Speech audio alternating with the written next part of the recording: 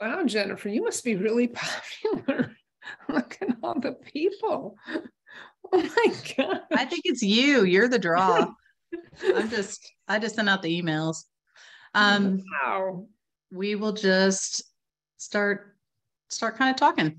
Okay, so tonight what we're doing is we're just having a little bit of a Q&A to answer any questions that people have, but also just, Donna and I, when we get together, we just go on and on and on. We can't stop talking or laughing. I know. Yeah, I know. People are shocked. But, we love this topic. So we just wanted to give everyone an opportunity to ask us any questions if you have them. So anything that has been on your mind that keeps you up at night, about science of reading, but right. we could give marriage advice. Maybe not. Maybe not. Maybe not. I should clarify. Science of reading concerns. Right. Classroom concerns, different grade levels. My background, I started out in high school and kind of worked my way down. We spent a lot of time in middle school, and then also first and second grade. I spent 5 weeks in kindergarten. That was enough. That was a long. You and Arnold Schwarzenegger. I forgot about that movie, but yes, I totally agree. I tried to teach kindergarten. I volunteered to do it while they were waiting for a replacement teacher. Because I'd never taught it, I thought, oh, this will be great. But it was in a school that had no walls. They were the open classroom floor plan. And so it was like herding cats. Get them all, organized and learning. But I was just starting to get good when they brought in the teachers, just in the nick of time, probably. And if you notice, the school without walls doesn't exist anymore. No, they started it again. So it was when I was a kid in the 70s, it was a new thing, no walls. Right. But one of the schools in Atlanta where I was working in the early 2000s, they built it as this new concept. I was like, are you kidding? The architect must have been 30.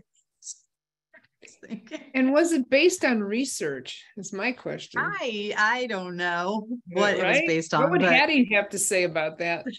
Right? I had a lot. One of his 256 things or whatever he looks at. Yeah. Well, and the way that I cackle when I laugh, that none of the people around me really like that all too much. So they're like, yes, we could hear that you were here. I'm like, okay, sorry. But so anybody who wants to ask us a question, all you have to do is type it in the Q&A, and we will gladly, answer it for you. We have, a couple things that people have already sent ahead that we were going to get started with talking about, but right now I figure we can just start with a little bit of introductions. So Donna, do you want to go first and introduce yourself? Sure. So I'm Donna Heitmanick. I'm a retired, started off as a special education teacher, just like you, but not high school. Don't like high school. I do like the little ones. And in the latter part of my career, I was certified to be a reading interventionist. And so that's a whole nother story, but got that done. And after 41 years, I was done. And then I started this other second career, which is not by choice, but it's all good. It's all good. So running the Facebook page and, doing things like this has just been a real blessing in my life. Well, it's amazing the reach that you've had. So, I've been doing this for 30 years and couldn't even imagine having as many people like on a platform as you have been able to amass, which is pretty impressive. And so we're all grateful for that. Anything to get the word out and for people to kind of see what's going on is great.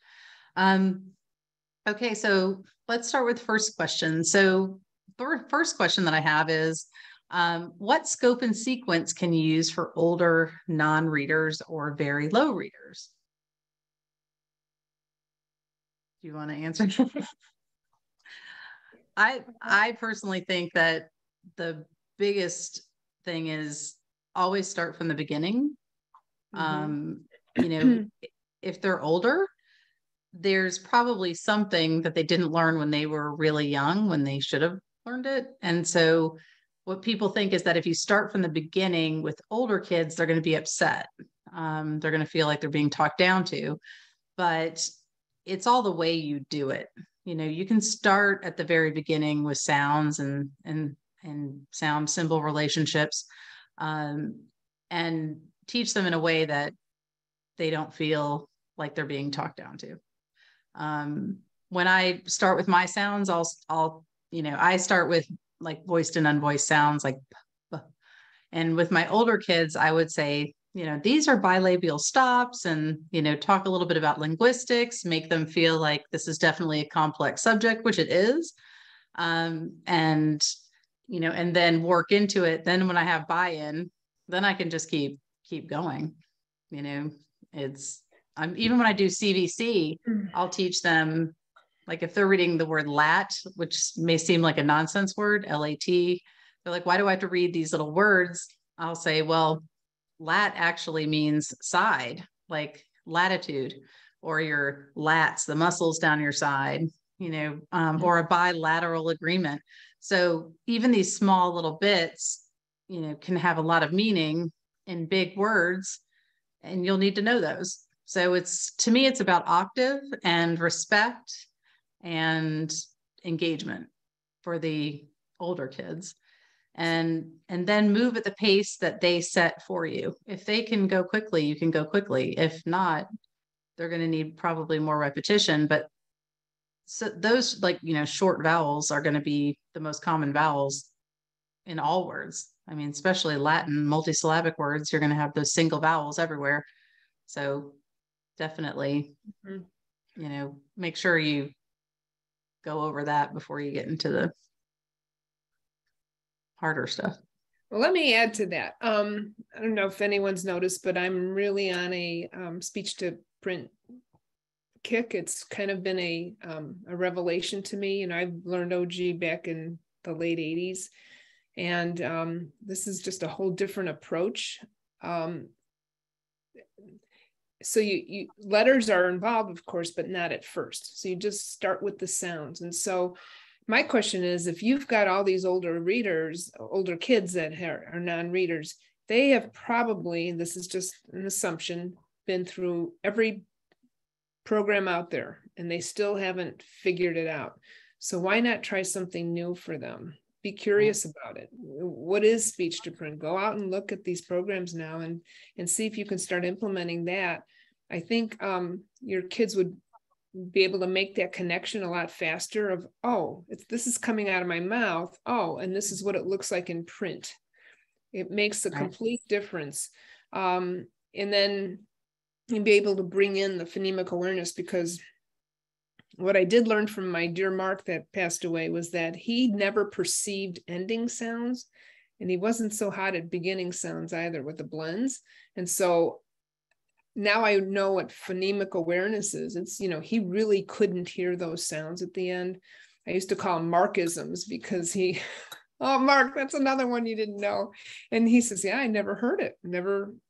So, you know, when you have kids that are that disabled, or folks that are really struggling, you have to really drill down to see what's going on. But I really like the speech to print, and I have not been drinking, speech to print approach, because I think it's a different avenue that has not been explored for these folks, and they may just there are a lot. I mean, I do speech to print as well. So but the thing that makes the most sense is reading text is not a natural brain process, but oral language is. So if you can activate the oral language and say, this is what you hear, these are the sounds. That's why when I said bilabial stop, you know, it's like, you know, that's your speech production, and you can feel it in your mouth. And then after you've got all these things that you already know about these sounds, then you can talk about the actual letter.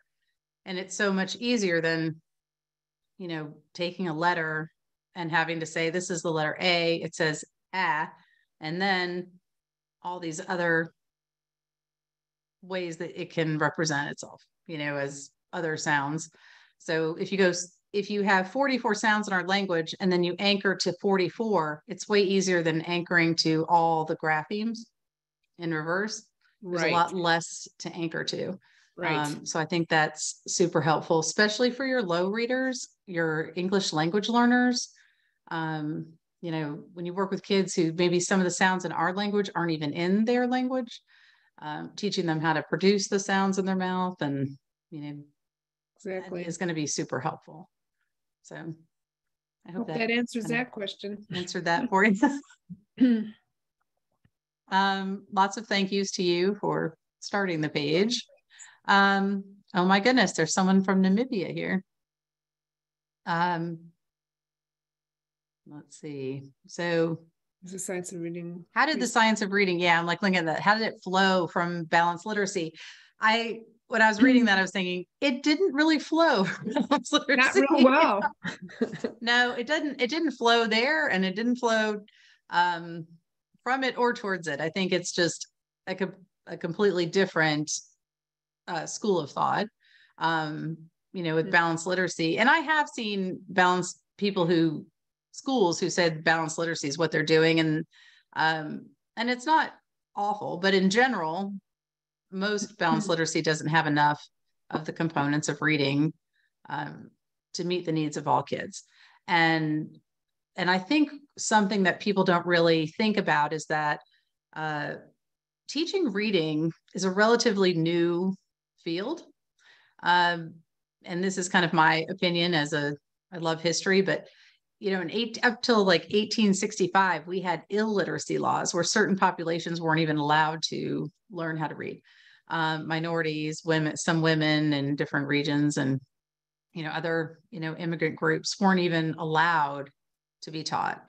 And so over time, it's not until the 50s where it became law that we had to really educate. And even in the 60s and the 70s, it wasn't mandatory in the beginning of the 70s to go to school. There were no truancy laws. You could drop out. You could stay till third grade and quit. And then even then there were tracks where we know you're going to go into vocational education or, not in college prep. Right about now is like the first time in history where every single kid is supposed to be required to read in the same classroom at the same time. And that's new, like a couple hundred years ago, you either had like a governess and you learned to read and women, as long as, if you've seen Bridgerton, as long as you could play the piano forte, you didn't need to know all these things. But it's new. So I think we need to be aware of that the science is still evolving, that all these things are, how do we teach a room full of kids at the same time when one might have an 80 IQ and one might have 120 and one might have background knowledge and one might not. And, it's very demanding for teachers to have to do all of that in one room. And I think we're still working through that and figuring that out. So, I don't know if that answered the question, but also you should reach out to us. We're working on a Science of Reading conference in Africa. So, yes. We'd love to chat in Botswana. Yep. So we'd love to talk to you about that. Okay. I'm very confused about the connection between OG process and the science of reading. Do you want to dive into that one? I'm not sure. So are you asking if it is connected, if it's, so I think science of reading is the research that tells us how the brain learns to read best, how to optimize that learning process. Is OG the way to optimize it? I'm not sure it is. I'm not convinced that it is. Again, I'm trying to embrace new learning and thinking about what comes first, what comes natural. Our speech comes natural. And so if we use our speech first, we will probably enhance, accelerate the learning of our students. I don't know what else to say. Jennifer, you want to help me? Well, I mean, when I went through my accreditation, I went through a structured literacy. I'm past president of the International Dyslexia Association. I have a daughter with dyslexia. OG, the thing about OG is that when OG came along, it was whole language where nobody was doing any phonics. And so the structure and the rules and the repetition work, but it doesn't mean that there's not something better. And I think OG has embraced that in a lot of the programs that I've seen. With my Val Valley and my sound wall from 30 years ago, when people were like, what is that voodoo? I've seen it in a lot of OG classrooms now. There was no phonological awareness in OG, a long time ago, but now there is in every lesson. So, I think that, it is science of reading. But I think we are always evolving. If we're really scientists, we can't think what we're doing today is going to be the same thing we're doing in 10 years or maybe 5 years. We should be looking at this and evolving. And I guess an analogy that I use when I do trainings is, the first heart transplant, when they did the first heart transplant and the person lived for 2 hours or something, they were like, yay, right? Now we just have to perfect this. And I think someone lived 2 days the next time. And, now it's right. Fairly, I wouldn't say routine, but, it can be done and it's done, often. The thing about science is that it moves in these increments, like these really small increments. It's not this, which education normally sees, these giant pendulum swings. Like when the first heart transplant failed, they didn't say, well, the next time someone's heart fails, we're going to amputate their foot, right? Because that would have been like really weird. So, I think that's what we need to be careful of, is that keep our mind open to thinking about things differently, trying things that are new, not immediately shutting them down. I see that as a problem. I think because teachers connect their teaching with a personal investment, and it's my soul I'm giving to my craft, right? And I think we need to separate that and think what's best for kids. This is not about you. This is what's best for kids. And how do you, if you're not open to any new training or any new ideas or any new ideas that are out there that are researched, and you just close them out, well, then you're as a teacher scientist, you're just staying in the past. And let's face it, if we are not embracing anything that comes out new based on research, we're just not helping our kids we're not optimizing the situation for our kids. So you have to keep an open mind. Yeah. And it seems like we do that more with like technology. We're more than willing to jump onto the next thing. And, like people aren't saying, oh, I'm not going to use a Swiffer. I want to be on my hands and knees. But so we have to come up with this stuff. I don't know. Oh my gosh. Well, but I feel like analogies work for reading, because what I've learned about teaching teachers to teach reading is that they're really comfortable teaching science, which they don't know a lot about, or social studies, which they may not know a lot about. But when it comes to reading, they feel like they have to know everything or they can't teach it, instead of being more open to the fact that you're probably not going to know everything. You're going to be wrong from time to time, probably often, and listening to what other people say, is going to help you be better, Well, I can tell you, in the past 5 years since I've retired, I think I've learned more in 5 years than I did when I retired. And, you're supposed to be at like the pinnacle of your career when you retire. Like you're done. You've done it all, right? You're ready to go. And since starting the Facebook page and meeting all these people and reading more things and being open to all more techniques out there, I'm like, oh my gosh, I've learned so much. When are you going to go back to the classroom? I am not going back. In fact, I did not renew my license. Oh, I'm like, no, you're going rogue.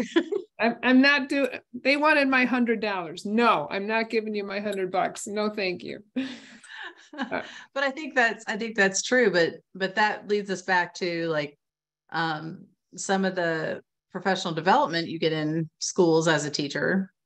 Like we need to advocate for better professional development and more follow up, and from the trainings. And well, that's what I can't. As people come to the Facebook page, I look at that platform and I'm thinking, there's no way I could glean information out of that platform. And yet it's happening every single day. And people are always writing and saying, thank you so much, for this information. I'm thinking, how did they get that information? I think people are just really hungry and resourceful and trying to figure it out. And they're figuring it out. It just amazes me that a social media platform such as Facebook could be so instructional. But I think what you may not be seeing is that sometimes I look at it and I think, gosh, someone's asking the same question again. Like that question was just asked last week and the week before that, right. And sometimes twice in one day. But when those questions keep getting answered and it comes in front of somebody's view again, like I've had lots of times where I've looked up the origin of a word or something for one of my students, and then a week later, someone asked me again, and I'm like, oh, shoot, I gotta look it up again, because I only heard it once. That's right? True. And I'm like, I know I looked it up, and I'm like, I'm pretty sure it's French. I can't remember. And then I go and look it up again. And so this actually happened I was teaching the suffix ION. And so I was like, act plus ION is action, right? And I was doing station, STAT plus ION is station. And then a kid kept saying, what is lotion? And I was like, what is LOT? Like I looked that word up 10 times before I finally, like over a couple of years, before I remembered that the origin of it was French, like to wash or something. Like, right. Well, because the meeting didn't quite hold over the time span, but, the kids said to me, they're like, you don't know? And I'm like, no, I don't know. They're like, I can't believe there are words you don't know. And I'm like, well, on the weekends, I like to hang out with my friends. And then these are middle schoolers and they go, you have friends? Like all I do is look words up. Right. And I think it's good that I don't know, because then they see like no one's going to know everything. And this is how I figure it out. I look it up. Let's look it up together. Let's figure out what's going on here. And well, I'm just grateful that people are getting it, and that it's a resource that people are coming to and finding value. Okay, next question. Okay, so how should one address a belief by some that reading is developmental and that K1 should not be given additional time or support if they're having difficulties in the classroom? I'm sorry, I was reading the other question. You missed one. Sorry. So how do you approach that one was so how would you that one I thought was basically the same as the one we just answered, starting from the beginning. So I just skipped to the next one, which is, how should one address a belief that reading is developmental, which we hear all the time, like, they'll grow into it, they'll get it by next year, and that, K1 should not be given additional time or support if they have difficulties. Well, I always say that we all learn at different paces. And how can you not give support so we're just going to let them drown? Is that how it works? Right. I've seen that a lot. And I've heard people say if they don't fail, we can't give them services later. instead of preventing the failure, the waiting till they fail, which makes me very sad. But I tell everyone that reading is not developmental. So the prerequisite skills are developmental, like having enough working memory to be able to hold information, having, that, all the other, retrieval speed being, pretty good. And, but all of those things have to be in place for you to start teaching reading. That's why we don't start teaching reading at 2 years old, or 1. So, we know that those prerequisite skills have to be in place for kids to be able to retain it. But that doesn't mean that reading itself is developmental, right? So, once you're in school, my personal experience has been typically halfway through kindergarten, kids have enough working memory to be able to hold on to 3 sounds to blend them. About 90% or more. The beginning of kindergarten, I think it's about 50%. So you get a lot of kids going act, even if they know their sounds, and then blending it and saying, butterfly, because they're, they got the sounds down, but they don't have that blending capability. So because they can't hold everything long enough to be able to blend it. Or they say right. Right. So, and sometimes tab, they look at it backwards to try to refresh the memory. And, but yeah, if once people understand that is the way that it is, there's, man-made tasks are not developmental, right? Like, I mean, I'm 53 and I keep waiting for like being a supermodel to kick in. Like it's not developmental. I think you've passed that age. Sorry, I hate to tell you. I think I've totally passed that age. I am at the age where I only want to be photographed. but that's, it's, you need certain prerequisite skills to be able to be, the best of the best in anything, like a NBA player or a supermodel, or you'd have to be tall, you have to be thin, you have to be, for basketball, fast and, coordinated. And so not everybody comes to reading with the same prerequisite skills. Not everyone comes to basketball with the same prerequisite skills. Like all of the man-made activities, there's a variation in what you have kind of been dealt. And then it's up to the teacher or the coach or whoever to say, this is where your strengths are, this is where your weaknesses are, and I have to get you to be able to read. Right. Yeah. Well, let's not even, let's even consider the child find law that is required. So if that child's not getting the services he or she needs and is being ignored because they should wait until 2nd grade, that's against the law. And not only that, I mean, there's so much research out there that early intervention is crucial. So that's what I would say to some people, that the wait to see model is detrimental, and you need to intervene as quickly and as soon as you recognize that there's a problem. There's a reason they have a birth to 3 program for kids. There's a reason they have a 3 to 5 program for early childhood.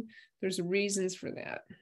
Yeah. And Joanne, whoever your colleague is that is struggling with that, I'm sorry for them.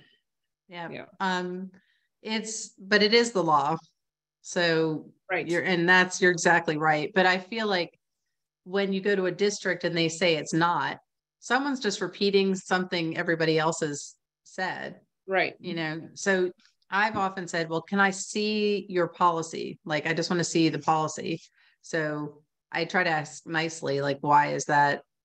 Where is that written down? Because you can also find the policy that says they're required to report, and then they're required to test, and then they're required to put, supports in place. So if they can't show it and you can, it doesn't have to be a he said, she said. It could be a, here's what I have, show me something that refutes that. And they won't be able to do that. Right. Exactly. Yeah. You need to have your information. You have to be armed. Okay. Okay, so let's look at the next one. Okay, do pictures or characters or superheroes enhance or help, make it easy for young readers, K-5 level? I would think anything that excites kids and enhances their learning is a great thing to do. Yeah, I'm just curious. I'm not sure if this question is, should you have like a picture cue or in the books, or are you just saying some kind of like fun mnemonic to get kids excited? I don't know. So if you're saying like, do you need to have like every story has a character that goes with it, like, an S is superhero Susie or something. I don't know. I don't know that that's necessary. That seems like a lot of extra cognitive load. We don't want them reading from the pictures if that's kind of what you're referencing. But I'm a big fan of fun, because I kind of feel like if you're learning and enjoying it at the same time, you're going to learn more and you're going to be excited. Exactly.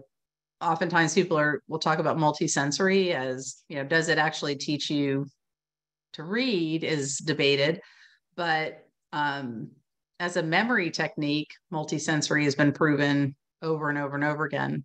So the more, senses you have to learn something, the more likely you are to retain it.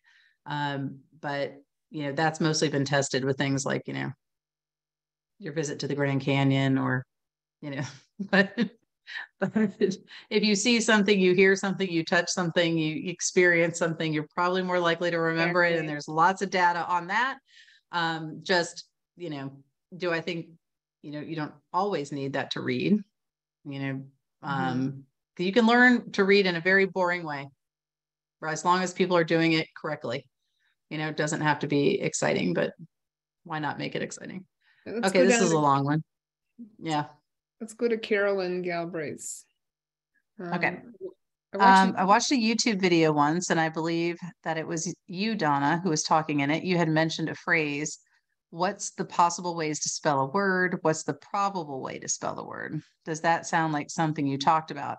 That really stuck with me and guided me for some new questioning. I'm wondering how we figure out the probability of words in a sequence of phonics letters. The position principle, such as the X rule, was mentioned. I don't know, that kind of sounds like me. But, and I think, Donna, before we started, you and I were talking about that. Like, so if you hear a certain sound, like we were talking about that, the R sound, right?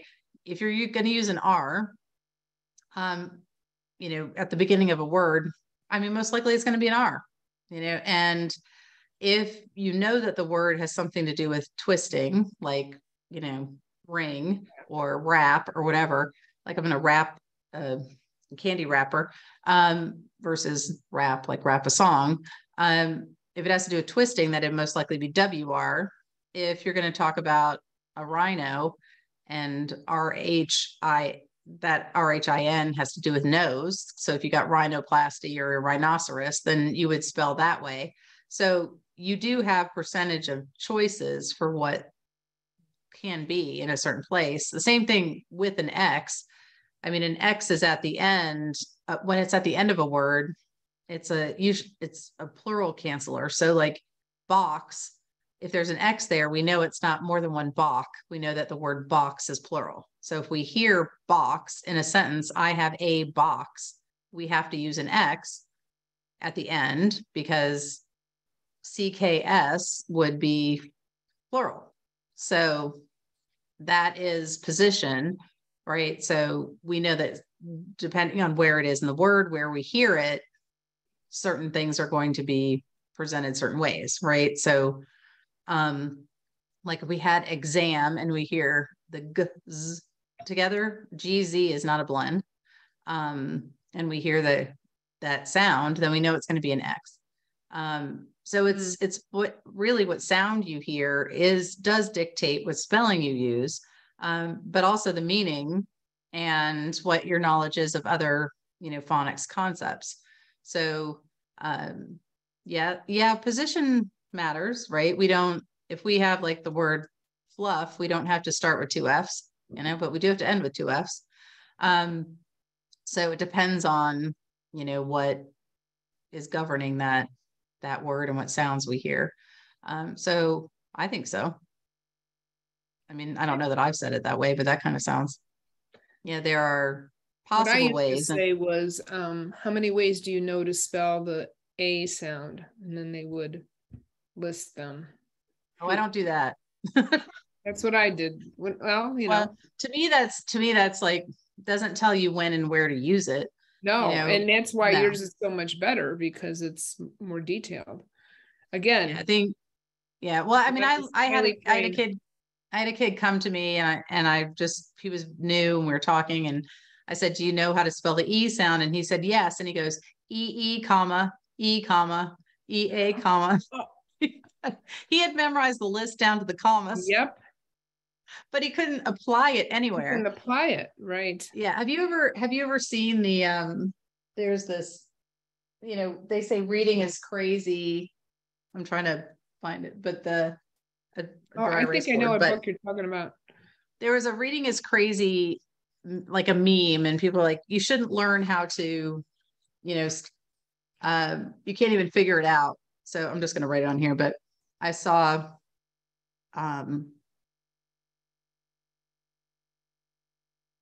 so they tried to say that this word was fish. Oh, okay. And I was like, because this could be at the end of laugh. Yeah. And this could be in like shun, like, and I don't even know where they got the O from, but that's position right there. Like a GH is only going to say, right? If it's at the end of a word and there should be a U before it, it's going to, at the beginning of the word, it's going to say G, so it's like position matters when you would use it. And that's just ridiculous, because TI saying sh, that would never happen unless, there was a base that ended in a T and an ION following it, like, so these things, it's really, English isn't crazy. It's just a lot of people don't know enough about it to answer these questions. So they've memorized everything. And I think one of the big thing is that a lot of teachers found learning to read and spell easy. And that is hard when they're trying to teach the kids who don't find it easy. It's like Michael Jordan teaching the kids who don't know how to just do it. Right. Like how would he coach them? I watched his documentary and he didn't seem like he'd be warm and understanding about it. No warm fuzzy. No warm fuzzies. You either just do it or get off my court. Well, it's funny. Right. All right. Which one do you want to take next? Okay. So, let's see.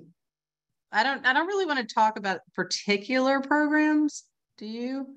I prefer not to criticize particular programs. Yeah. I think there's a couple questions about particular programs. And I think really it is, the more you learn, the better you're able to discern what the programs have and what they don't have.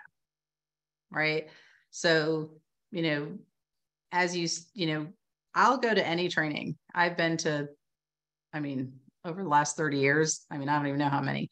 If somebody offers a training to me, I'm like, sure. Because, you can't learn anything new unless you go experience something. And I've had lots of trainings where I thought the only thing I learned is I don't want to do that. But but now Now I know, right? And I feel the same way.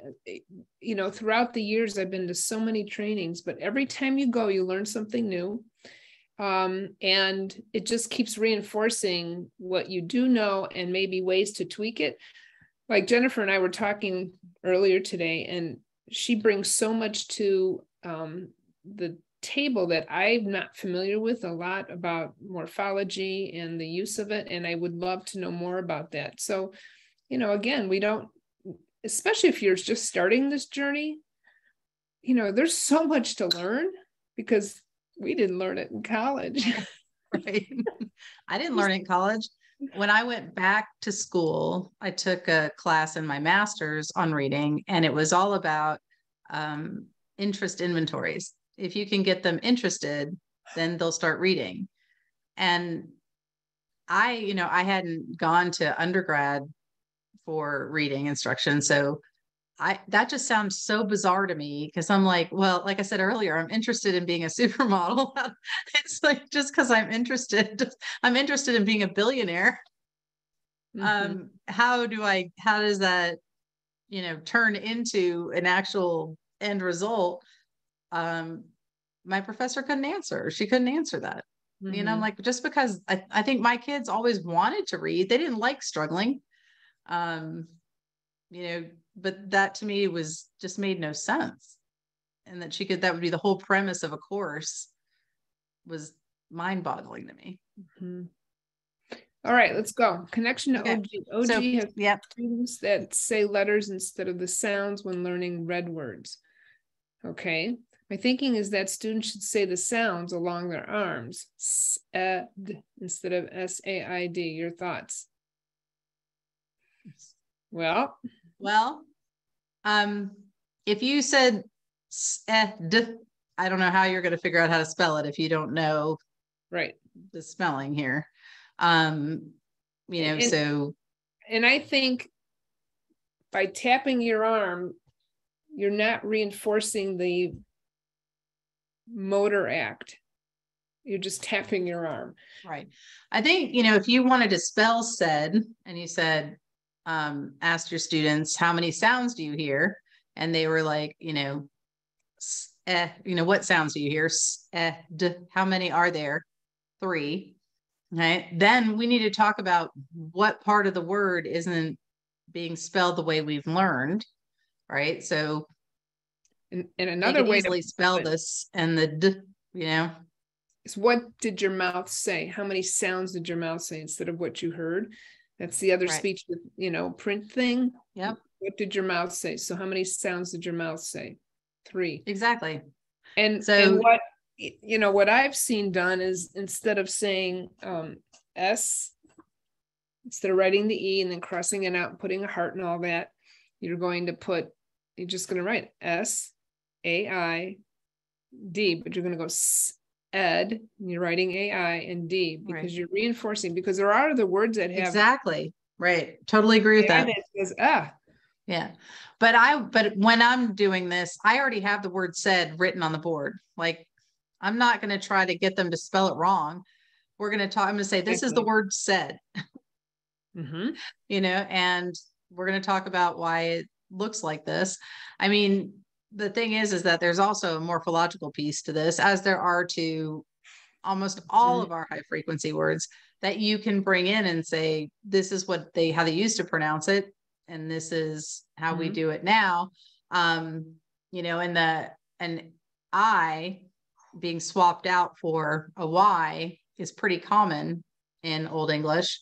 So, when we have when we look at they and then their, that Y to an I, there's several different words that you could put together and talk about how that I went from say to said can happen, where that Y changes to an I, and show them those other words and learn those at the same time will help them to see the relationship between those. Right. Make the connect, because they have to hang it on something. And if you could hang it on something that makes complete sense to them, you're more apt to learn that and use that as a retrieval process. Sound, symbol, and meaning. Like, the reason we have, letters is because we decided we want to be able to remember what we said. So that came about, and and so our spelling, our spelling represents words that we say. So talking about how we feel that in our mouth and how many sounds we produce, but also, putting in the, little bit of the historical pattern and why these are spelled this way, I think is helpful, because kids, they respond better to real reasons than they do a bunch of mnemonics. Like, who needs a mnemonic for every word they can't spell? That's just a lot of clutter. But if you can show them a pattern, and anchor it to the sound and the symbol, then I think that's the best I agree way. completely. Let's do the one by Grace. Let's do the next one. Okay. How does one persuade an administrator or district to leave behind the queuing system and embrace an SOR approach? I feel like I'm chasing my tail at work, and there's not movement. I'm in California. Okay, well, if you're in California, I'd love to visit you. Is that San Francisco? Yeah, Unified District. Yeah, I spent all last week in negative 20 degrees and I did not like it. So I don't want to hear it. Don't let her fool you. She's in Atlanta. I'm in Atlanta right now. It's 60. Yeah. But I'll swap it anytime. But anyway, the thing that I have noticed about administrators is that a lot of people go to administrators with problems, not solutions. And, you know, they complain, and administrators just hear complaints all day long, but they don't really hear solutions. And so when I talk to teachers and I say, well, go to your principal and ask if you can just show, you know, at the next staff meeting or something, some new, you know, cool thing you learned to everyone, because it's made your life easier. Instead of saying, you're doing it wrong, we're all doing it wrong, get them on board with something that excites them, that seems like it would be easier, that makes sense. Because, you know, I have a couple I keep up my sleeve for people to say, oh, well, you know, of course, you know this, but, and then I tell them some interesting fun fact that they don't know, but they don't admit they don't know, because I told them, I'm sure you know this, but I know a lot of our teachers don't. That way you're not saying you're wrong, you're doing something wrong. I think it's just like anything. Like, I can complain about my kids and how messy their rooms are, but I don't want Donna to be like, hey, how are your messy kids doing? I'd be like, I can call them messy. That's right. So what about saying to them, instead of saying science of reading, because I think that could really be a turnoff, can you use like evidence-based practices? Or I just learned this really cool new thing. I'd like to start using this in my classroom. You know, what do you think? I don't know. I think that's great. I've gotten more, you know, traction with, you know, just modeling the things and people going, how did you do that? Or could you show me that? Then I have getting in someone's face about it, because sadly I've done both in my career. And then learn. Yeah. Right. Yep. But you get, you know, don't give them big things, because I did that too. Like, my daughter was diagnosed with dyslexia in first grade, and I dropped off a giant book of overcoming dyslexia on her desk, which she didn't have time to read, and nor did she have any training or understanding. But I learned to kind of shift it to be, you know, do you want to go to this, you know, training, or I've heard this new thing, or just, you know, here's a great podcast if you want to check this out, you know, like those kinds of things. I had one of my members who actually went through this change process, and she went and talked to her superintendent, I believe. I think it's on the Facebook. No, it's on the SOR YouTube channel, the SOR YouTube channel. And it's her process of what she created this binder, and she went in and she talked about to the superintendent. So you could do the same thing with your principal and say, here are some things I've been researching. Here, this is what I found, blah, blah, blah, blah, blah. And you know, I could look that up for you and, you know, maybe post it. But it shows that you're being inquisitive, and it shows that you're taking initiative, and it shows that, you know, you're not happy with your scores. You could bring in your data and just say, you know, I'm not liking my data. Is there anything that I can do? And then, you know, maybe do you have any colleagues that you can influence in your team, at least? And there could be at least two of you doing the change, the shift. Offer to do a book study. Shifting the Balance is a great book that really for districts that are really dragging their feet. It's a nice soft landing place, that in a safe place, I think, for people to use that book, or even their website has lots of things that you can go to that just help ease that transition in a safe way. And people are emotionally attached to it, like you said. So think about how you'd want to change somebody's mind about their political party or their religion. Exactly. Right. Like, bombarding them with facts. We know facts don't really change minds the way that they should. So getting them emotionally to start to feel better about it tends to get people on board a little bit faster. Yep.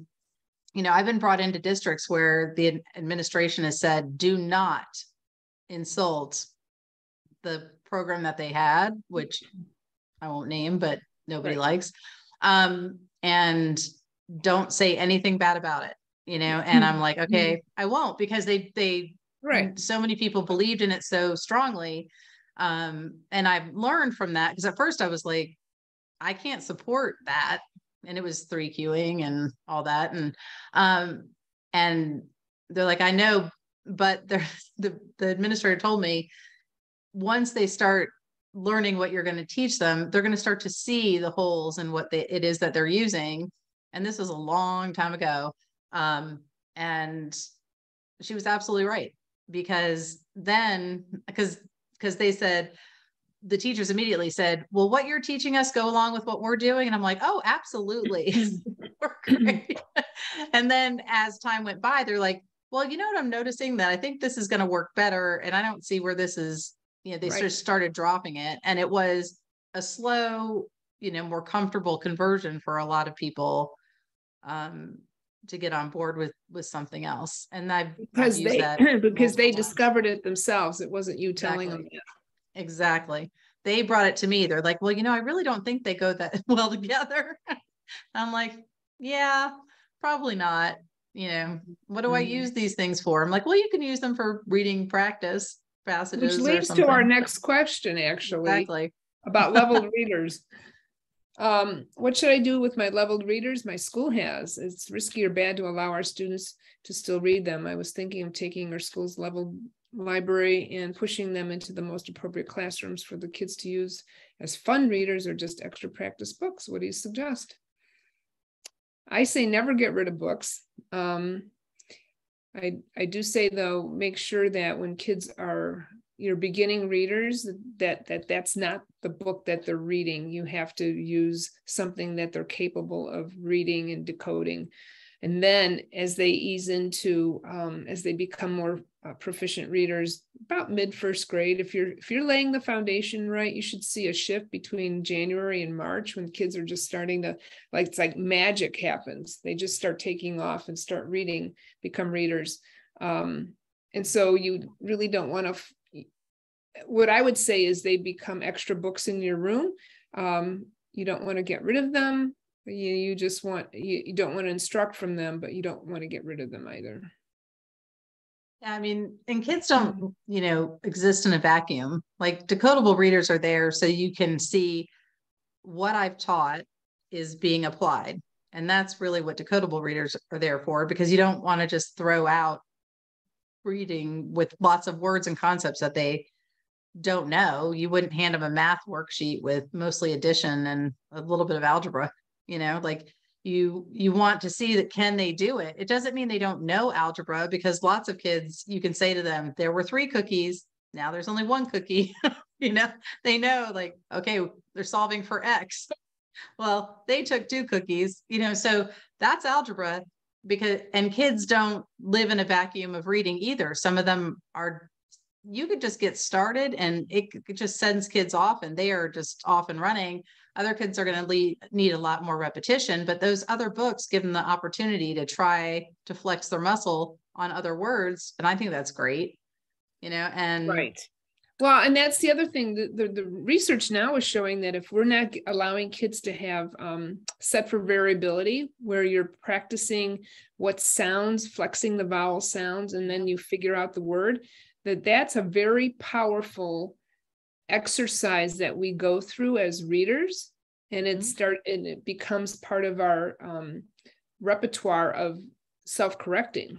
Well, natural readers automatically do it, and kids who are not natural readers don't. So I start off every training with this word, okay, and I'll say, can you sound it out? And people will say Gilet, and I'll say no, and they'll say Gilet, and I'll say no. So someone will say Gillot, and I'll say no, and they'll say, they can, then they'll say, they'll accent the first syllable, and then they'll accent the second syllable, and then I'll say no, and then someone will go Gillot. They'll turn it into French, right? So it happens every single time the same way. Someone, the hard G, soft G, open syllable, closed syllable, accent the first syllable, accent the second syllable. And then when you run out of options, go to French, right? And like Merlot. So what is the right answer? There isn't one, because there is no one. I just took the word pilot and changed the first letter, and that's all I did, because I want people to see that good readers use set for variability. They flex vowels, they flex accenting, they do it automatically, and they don't even realize they always start off with the most frequent, usually an open first syllable, then they'll go to closed, then they go to, soft G, and then they switch their accenting, because more than likely the first syllable is going to be accented, not the second. But if I say no, they accent the second. Then when I still say no, they go to French. That is a very normal progression that a natural reader will follow, right? Poor readers look at that word and say gloat or goat or who knows, because they don't even know how to attack it. So that, flexing of the vowel and that set for variability is something that, if you're a natural, you have to know that your kids who are struggling are not going to come by that naturally, and they're going to need instruction. Yeah, that's an excellent point. All right, we got time for one more. What are your thoughts on using the cueing method with young readers? No, goes against the science. It goes against the science. It doesn't mean that you can't sit and read with children and say, what do you see in the picture? But it means that you shouldn't be using the picture to figure out the words. People don't have, you don't have to just say, I don't have any more picture books. We're going to start with War and Peace. It's, because imagine the illustrated version of War and Peace. How big would that be? But that's, we have to think through like Donna knows that this is my thing. The question behind the question, are pictures all bad? No, the reason we have pictures is we're teaching kids what should be going on in their head. Once we take the pictures away, they are responsible for creating their own pictures. So, that's how you remember things. You create a picture in your mind. So it's just, we don't want kids looking at the first letter and guessing. We don't want them looking at the pictures to figure out what the words are. No. They I can't tell you how the picture to verify their word, their guess. Not a guess, they're decoding. Right. But it's still, it just shouldn't be the only thing they have to rely on, right? So I scroll down, and there's shifting the balance. I can't type it in. So it's Carrie Yates and Jan Birkins are the author of Shifting the Balance. Okay, you mentioned reading is crazy. Do you have a reference to look for some good examples to share with teachers? That reading isn't crazy? I think examples of. I didn't get that far. I'm going down. So I see what are some, I know we're running out of time, but some good resources for diving deeper into morphology. I think Sue Hegland's book is really good. Beneath the Surface of Words, I think that's a really good one. You'll see a lot, find out a lot from that. How do you get students with poor memory to remember all the rules? I think it's the way you do the rules. The rules are going to apply to hundreds of thousands of words in a lot of cases. So learning them is important, but it's the practice and showing the similarities between the rules. So many of our rules are the exact same thing. We're just protecting sounds. And so if you can show them the relationship between those rules, then I think that that's a good idea. Okay. So Grace said, what if, this is back to Grace and her dilemma of people not shifting. What if you have an effective program that works and she's seeing results, but she won't implement the program for classroom teachers? I guess you can only do what you can do. You can only control what you can control. You can do things outside of school. You can hold a book study with maybe people that are at your school. You know, I can't believe you're the only person at that school that's alone. Right. I mean, that's not willing, that you're the only person at the school that's willing to change. There's got to be others. And those are the people you have to hang with. And if you're not getting that, I mean, I can imagine there are people like that, you know, you're a lone wolf. You know, go find other people to hang with that do embrace your what you're believing and what you're doing and practicing, because you need to get stroked somewhere and you need to be verified that you're doing the right job and not to give up hope. I mean, I get plenty of calls from people that are just at their wit's end, right? So I just got to that where I said that reading is crazy. I said it is not crazy. Isn't that crazy? I was like, what? Yeah, I just got to that. No, it is not crazy. It has very reliable patterns. And so I think that is important. And I think when you tell kids that reading is crazy, you're basically saying, don't bother learning anything else I'm going to tell you, because it's not going to make any difference. I always say, like, when you're raising your children, you don't say there's 480,000 ways to die just by walking outside your house. You say, you know, like, Just I mean, careful. you get right. You say, be careful. And, you know, as they get older, you're like, make sure you have car insurance and health insurance, you know, because, you know, life is 80% reliable and 20% you want insurance for. You know, like it's the same way with our language. If I said life is crazy and like a meteor could hit you, or you could fall off a chair and die or whatever, my kids would never leave my house, which, you know, nobody wants. But, you know, it's about just giving them hope that there is a system and not taking away by telling them that it's crazy. That does kind of bother me. Even if you don't think it's 100% makes sense, keep moving forward and looking for more evidence for different words and how they relate to one another. Okay. So is there anything else that we've gone through? Yeah. No, actually time to quit. Yep. So the last one is good question, because it is, will we receive a PD certificate for this webinar? And yes, we'll send you an hour so you can submit it for continuing ed for whoever will take it. But we cannot customize it with your name. So we will send you one with an email. I'll go back and look at some of these questions and type up some of the authors and, you know, the questions that were asked so that we can answer some of them we didn't get to. And I just want to say thank you to Donna for taking time tonight. Thank you, Jim. This was so much fun. It really was. And we could do this again. I really like it. Yeah. Thanks everyone for coming, and thank you for coming. Spread the word. And, you know, we've got our SOR page, and we've got the hub for reading, for professional development. Thanks. And join your state organization. Almost every state has a Science of Reading page, so you can see what's going on locally. And don't give up. There's a huge community of people who want to support you. So sure. And the kids deserve it. So they deserve great teachers and teachers with great training. So don't give up. All right. Thank you all so much. All right. Good night, everybody. Bye. Bye-bye.